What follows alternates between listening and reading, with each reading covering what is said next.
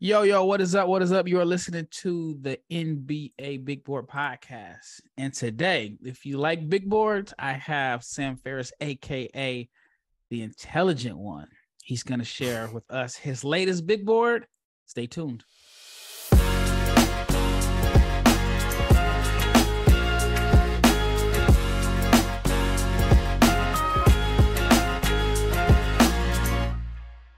This is the Locked On NBA Big Board Podcast, your daily NBA podcast. I am Rafael Barlowe, the director of scouting for NBA Big Board and the founder of NBA Draft Junkies.com.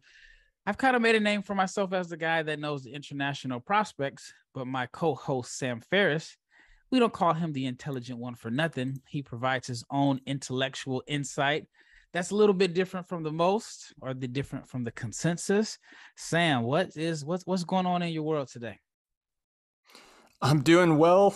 I mean, we're less than 2 weeks to the draft, so I think you were well aware, but been busy, did 2 or 3 guest appearances on other podcasts today, but there's always more to talk about when it comes to the NBA draft, especially with the clock ticking now at this point. Yeah, I had kind of chilled out on doing appearances, and then I opened it up last week. And I think I was doing like 4 or 5 of them a day, and it can get tiring. Like there's times when I want to it's time for me to go take a nap or lay down after a podcast. And on one hand, I enjoy it, but Knicks fans may be offended. I don't think I can do any more Knicks podcasts. I've had so many requests, and I don't know if I can talk about the 11th pick and how many different ways to talk about what the Knicks are going to do on different podcasts. So was your podcast like a Knicks related one, or was it just a general one?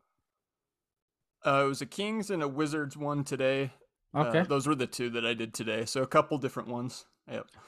Yeah, those are a little different. I did a Kings one. I haven't done a Wizards one. I have a few coming up, but I enjoy it. I mean, I'm thankful for the opportunity to speak on different podcasts and have people reach out to me. There was a time where I didn't have anybody that wanted to hear my insight on a podcast. It's just like the Knicks have such a huge fan base. I've done a Knicks podcast that was based out of Australia. I've done like Spaces. I did Knicks Fan TV. I just want to talk about some other prospects outside of number 11. All right, but let's get right into today's episode. It is your big board.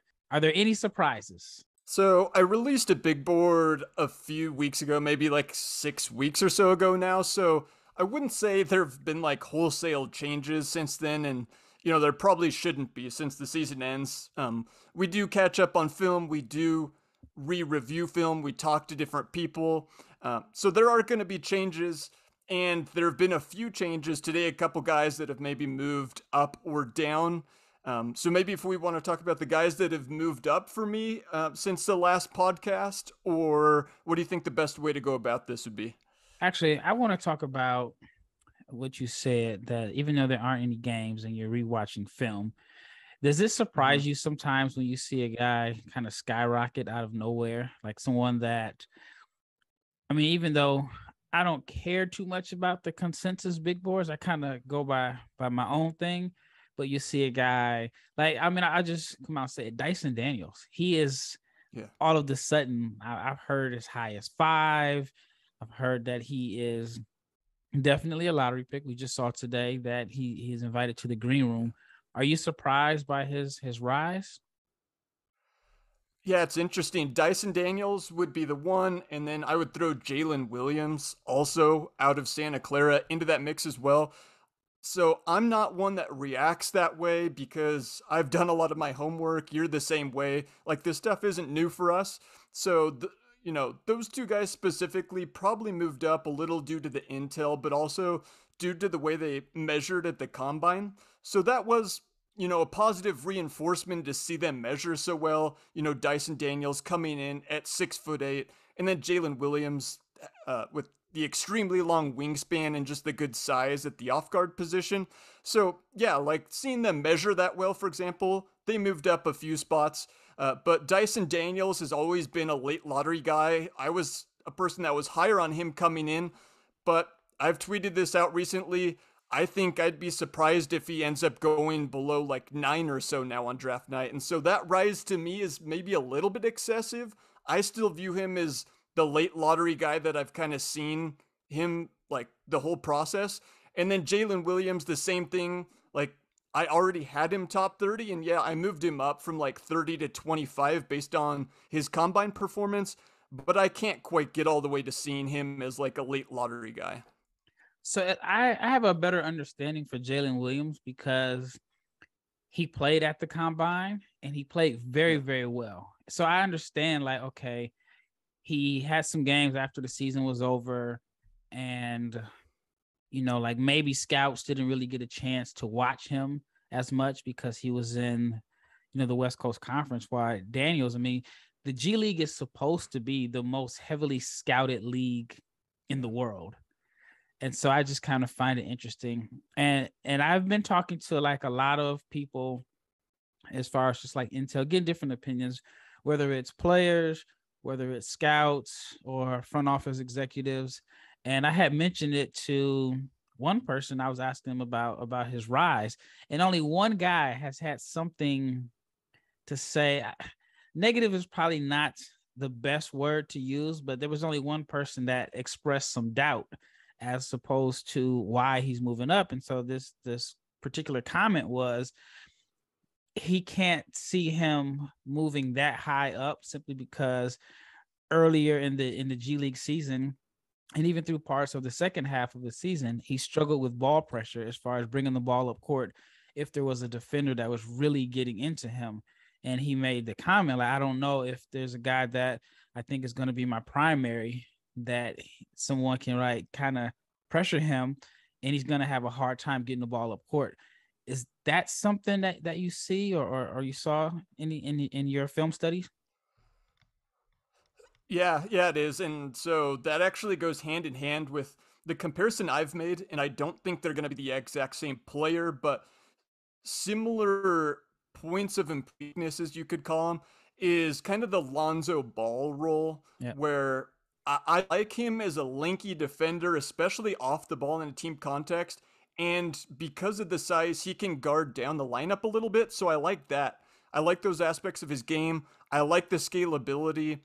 But I don't see like the primary on ball guy. Not He just wasn't that assertive at times, and he's not the guy that's gonna get you into your offense 100% of the time for an NBA team. The handle is like solid for being 6'8", but again, not a guy that I'm turning the keys of my offense to in the NBA to generate offense every time down. I do view him as more of, like that connector role is a word that's thrown around a lot. I think that's kind of where he'll fit in more in the NBA. And so, yeah, that's why I have him more in late lotto is the scalability, the connecting skills he does well, but I don't see him being that heavy on ball guy in the NBA. Yeah, I agree. And I know you interviewed Jason Hart, and I spoke with him also at the combine. He was Mhm. adamant that he believes Dyson Daniels is a point guard. Yeah. Do you agree with that, or obviously you you just Yeah, I said that mean, you so got some questions about it? I have some questions, but I think he can share ball handling duties, and I think it's valuable that he can be that and play next to another star because that's where his value comes in my opinion. And I know you see somewhat similarly. I don't really see too many guys, if any, in this class that I think I really believe this guy's going to be a number one scorer or on ball creator for a playoff team. Uh, like, so I'm looking for scalable guys that I think can fit in well, be a really good number two or three. And so, like, for me, that's a positive for him. And to your point, I got to talk to Jason Hart. He loves him defensively. He said, really good, solid on ball guy, and something that he's been working a lot with Dyson Daniels is the ability to get steals off ball, to be a little bit more of a gambler and get out in passing lanes, which can help him get into transition. So he liked his on ball ability, but wants to see that aggressiveness, whatever you want to call it, that shark ability off the ball to get steals. So I thought that was an interesting point that he brought up. But all around, I like the game. Whether you call him a point guard or not is kind of like the positional nomenclature. I don't know. I like more of his scalability to more so fit around a potential star.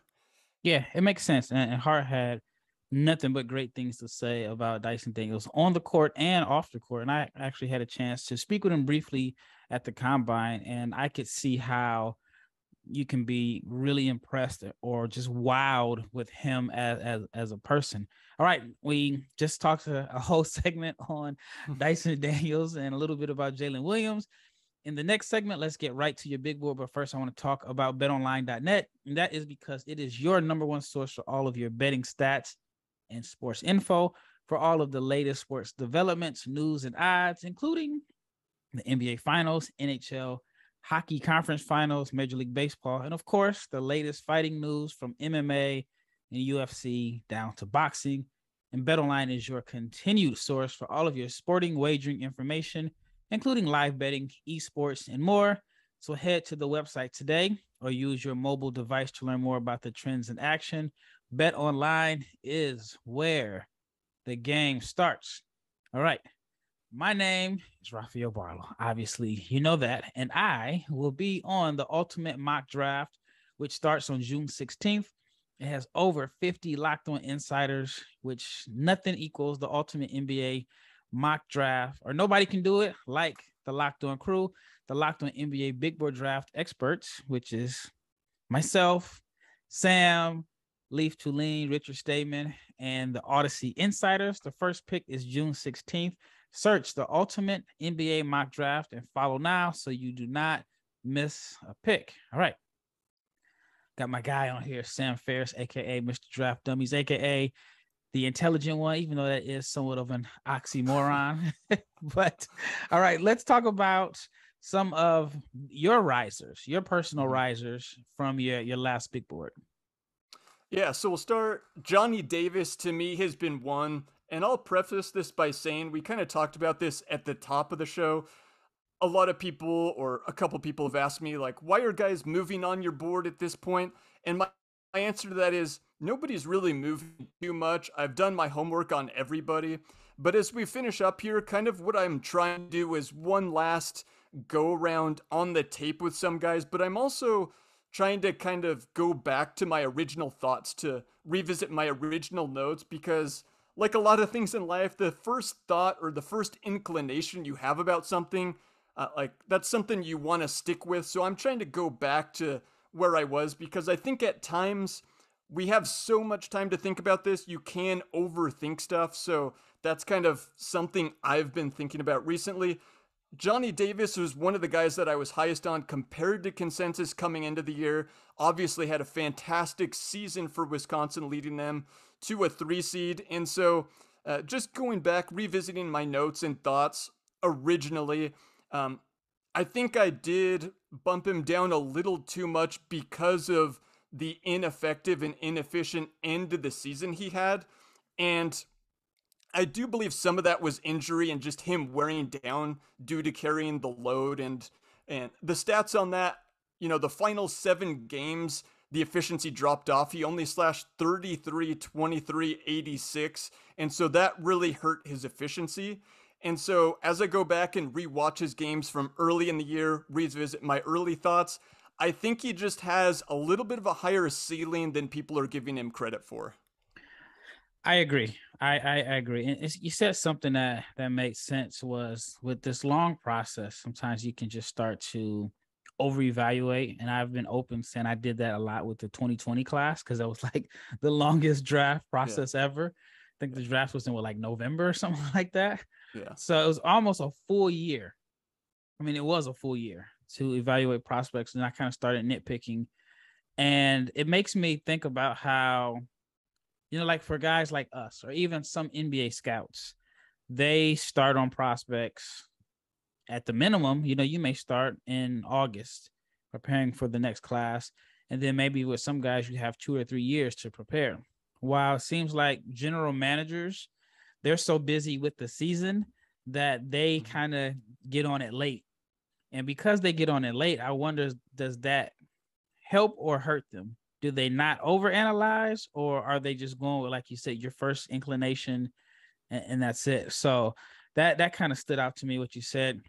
And I just did an article on NBA Big Board, shameless plug here, but I did an article on swing skills. And I gave 8 players, and I started off with the top 3, which is, Banchero, or Chet Holmgren, Paolo Banchero, and Jabari Smith. I listed some swing skills that I think can help them maximize their potential. And then I picked 5 guys that are outside of that top 3 that have, I feel like maybe one swing skill that could really help them maximize their full potential, whether it's going from all-star to all NBA or high-level starter to all-star. And one of the things for me was, it's kind of an obvious one for people that have been paying attention all year, was Johnny Davis's outside shooting. Now, once I really started watching the film, I noticed like the catch and shoot is not bad. He can knock down catch and shoot jumpers. It's just the efficiency from 3 is where it, the numbers are like 30%. But I think with a reduced role, he can be an effective outside shooter, because you can't say he doesn't have touch. He's a tough shot maker. Yeah. He's one of the, I'd say he's one of the best mid-range shooters in this class, considering that he took a high degree of difficulty. Then if you believe that free throw percentage is an indicator of shooting touch, then you have to be optimistic that he can develop into a reliable 3-point shooter. And I think if he's league average from 3, it opens everything up, because he can attack closeouts and so on. So he was one of his outside shooting was one of the swing skills that I thought could really help him go from maybe high level starter to all-star. Now, do you have a swing skill outside of that for Johnny Davis? Yeah, well, first of all, I totally agree with that. And it's actually funny because I tweeted sometime within the last few weeks. Time is all blending together now, but the fun hypothetical question that we like to ask ourselves pre-draft is like, if you could guarantee any prospect, a slightly above average 3-point jumper down the line, who would that most benefit? And there's a lot of really good answers, but I thought one to me that's kind of the under the radar good answer was Johnny Davis. Exactly to your point, where I love the mid-range scoring, I love the defense, and I'll also add that he measured pretty well in my opinion. I was a little bit worried that he'd measure close to 6'4", but his measurements are actually the exact same pretty much as Devin Booker, and so he's got that size to play the 1 or the 2. Like, he checks every box, but then at points this year, like you said, the 3-point jumper wasn't consistent.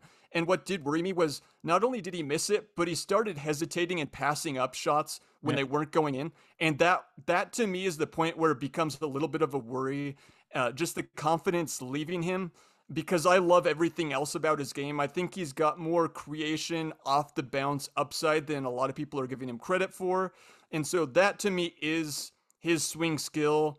And if that hits, I think he's going to end up returning top 7 value in this draft.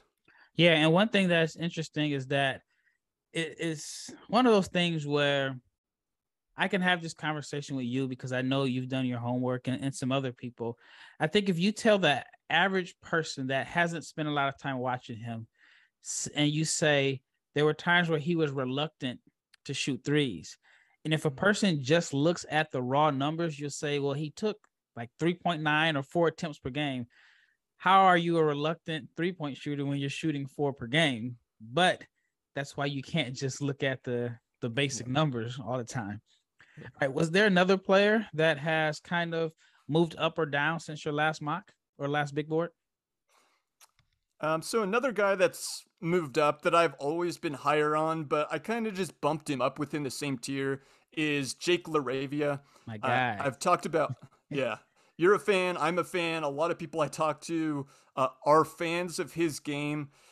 My favorite kind of line to use with him is just, there are very few guys that seemingly check like every analytical box like he does, while also being 6'8", and he's also still just 20 years old.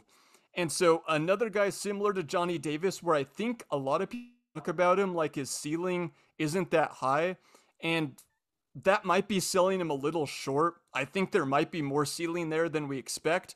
But even if he doesn't hit that ceiling, if we're talking about a guy that's an above average shooter, that's a solid athlete that can dribble and pass at 6'8", To me, like at minimum, we're talking about a guy that's going to be a rotation player in the NBA for many years to come.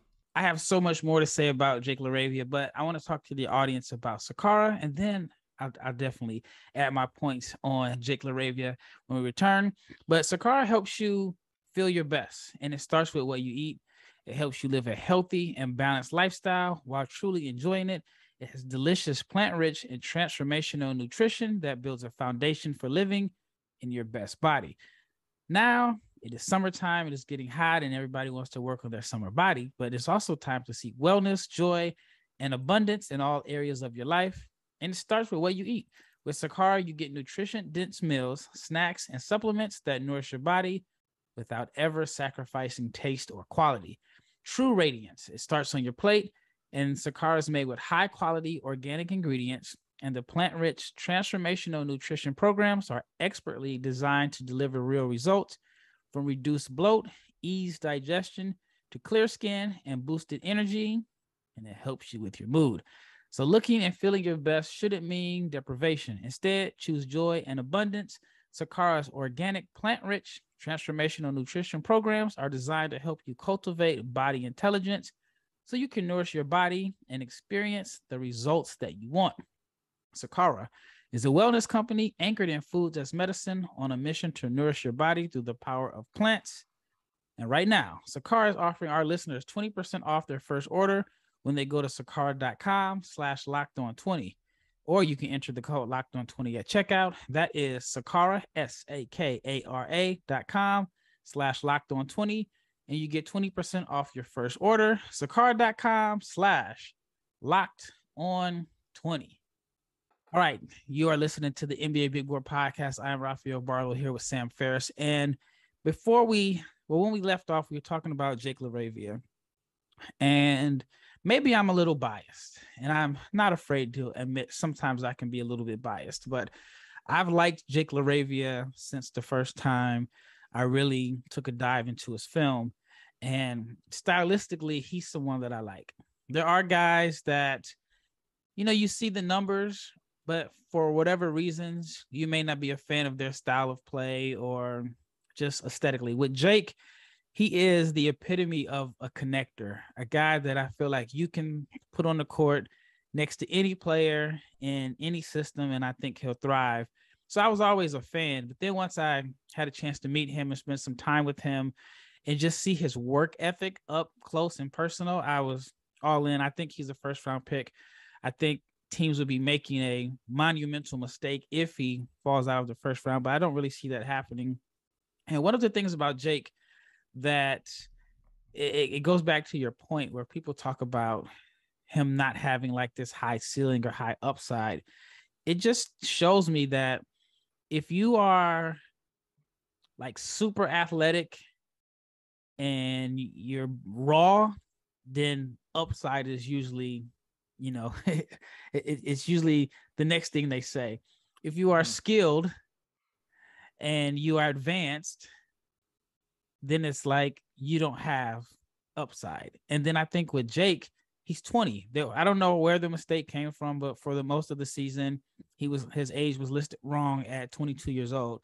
So once you factor in that he's 20, a 20-year-old junior, then how could you say that he doesn't have much upside? And then another thing about Jake that really should throw people off in a sense is there's like this stereotype that he's not a good defender. Well, if people watch the film, you see he's a good defender. And then at the combine, he tested, I want to say it was like, I don't know if it was one of the shuttle drills. He finished third out of everybody in the combine. So he can move his feet. Now, no, he's not like crazy, explosive, bouncy, but I think at this point, we've seen so many guys that were athletic get drafted over guys that were skilled, and teams end up like regretting it. And I think with Jake, shot 38% from three. And I want to get your thought on this. He only took, I want to say like a little under 3 attempts per game, if I'm not mistaken, from three. If Jake shot with volume, if he attempted 4 or 5 3-point attempts per game, and let's say the percentage went down to 37 as opposed to 38, would he be a lottery pick? on most boards. I think you would at least have to consider it more, but I don't know why people aren't. I guess the obvious answer is he started his career at Iowa State, right? And Indiana people State. thought Indiana State, Yep. sorry. Um, and and so because he's a third year player, some people thought he was older. Like you said, his reported to be 22, but then we found out he's 20, and that age difference is huge. That's a big deal. He's so young for here, the grade that he was playing in. And so, like, I want to hit on your point too about like the athleticism and what constitutes upside, just real quick, because athleticism versus functional athleticism, and you watch the film and also look at the numbers and you find out that he actually is a really good functional athlete. I mean, 32 dunks last year, career 3.6 block rate, 2.4 steal rate.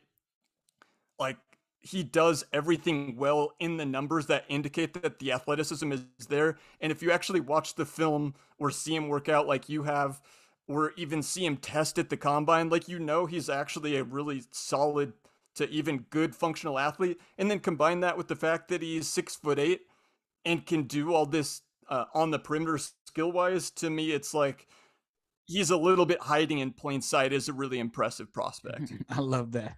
Hiding in plain sight. And he really didn't get the love that he deserved. I mean, and Alondas Williams had a great season, without a doubt. I don't want to take anything from Alondas, but I feel like Alondas really overshadowed Jake in a sense. But I do believe that Jake will be drafted ahead of Alondas. And when I watched him work out, I spent 3 days there. Like I said, I was impressed with the work ethic. I mean, his days were long. It was long for me just observing. Got up in the morning, worked out. He did workouts on the track. Not saying that other guys aren't doing this, but the night shooting was not just your basic, all right, we worked out all day. The second half of the day at night, we're just going to come in and shoot some basic set shots. He was really like getting after it. And even though some of the drills may not be related to his role, the fact that he was working on situations where if he has the ball late in the shot clock, he's going to be able to, he's working on moves that he would do to, create his own offense. So again, I'm high on LaRavia. I think he's a first round pick. Now, where do you have him going on your last mock? So on my personal big board, again, not necessarily, it's not a mock draft, but my personal rankings of these prospects, I have him at 17 right now. So like Okay. middle of the first round. Granted, it's like I've got a tier from like 17 to 25 where it's pretty close within tiers, but I've got him towards the top of that tier just because I'm a little bit more comfortable. I know what I'm getting with him, and I still think he has that underrated ceiling. And so those things combined are the reasons why I've moved him up 4 or 5 spots as I've gone back and revisited notes, film, and stats. So still within the same tier, but I moved him up to the top of the tier. So all the way up at 17. And I know there's a few other people, like you included, that also view him as first round picks. And I think by the time the draft happens, I think he will end up being a first round pick. Yeah, and if you look at the teams in that range, you can go down the list and say he fits in Minnesota. Okay, he fits in San Antonio. They started McDermott at the 4. You look at Denver. He can pass, spaces the floor. He's a good fit there. You go to Philly. They need shooting. You can play him with Embiid. You can go down the line and say he is a good fit for a bunch of these teams. And my last point about Jake was when I was at the combine, I met with some people from Cerebral Sports. And I don't know if you're familiar with Cerebral Sports. The best way I can describe it is this crazy analytical data that has these value systems. When they're explaining it to me, it felt like I was taking calculus. I couldn't, I wasn't smart enough to fully understand what they were saying. So, and they had all this data from back to like LeBron James was in high school, and it just kind of compares how guys how they perform based off of all these different metrics. And so they would ask me questions like, who was the best player in this class, or who do you think was this? And the numbers matched up with basically like what I would say. Like they would ask me who was the best shooter in, I don't know, whatever year. So they said that pull up any metric you want and it can be fairly accurate. So they had all these different metrics you can do, and Jake tested out, or he listed as the best connector in this class, which really sold me on their data, because if you would have asked me who I thought was the best connector, I would have said Jake, and the data matched it. And they didn't even know I knew Jake. So shout out to the people at Cerebral Sports. Well, man, that wraps it up for this episode. Once again, I always enjoy chatting basketball with you. We are 2 weeks away. Well, when this episode airs, we'll be a little under 2 weeks away. I'm looking forward to it. And is it just me? Are you ready to kind of move on from this draft cycle and get on to 2023? I mean, it's always fun to finalize it for us that follow the draft. I mean, the day of the draft is like my Christmas almost. It's really fun to just finalize, sit down, watch, see where these guys go. So I am ready for the draft because I'm always very excited about it. Yeah, I'm ready for the draft, and then I'm ready for Summer League, and yep. I'm actually looking forward to taking a deep dive on guys from 2023 and just kind of catching up on some of like the U.S. national team. I think like the under 18 team is playing, and just catching up on that film. All right, man. Well, thank you so much. But before I go, I want the audience to, first of all, I want to thank you for making the NBA Big Board podcast your first listen of the day. But I want you to check out the Locked On NBA podcast. They are covering the NBA Finals.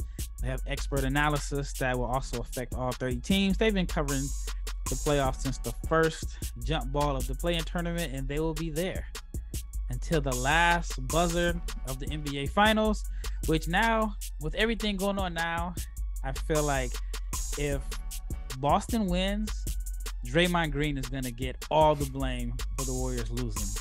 But if the Warriors win, oh my gosh, could you imagine what the Draymond Green podcast is going to sound like if he wins his fourth ring?